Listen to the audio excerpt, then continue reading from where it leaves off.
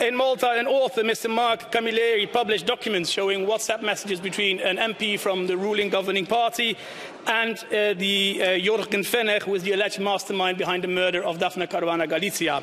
Now, these messages expose abuse of power, bribery and trading in influence. And this information was known to the police for already 3 years and nothing has happened. The only thing that has happened is that the author has been criminalized for publishing the documents, even forcing him to leave the country. It's a disgrace, and it's further proof of how rule of law is being systematically undermined by this government in Malta. And as such, it also warrants a debate with a resolution adopted in April.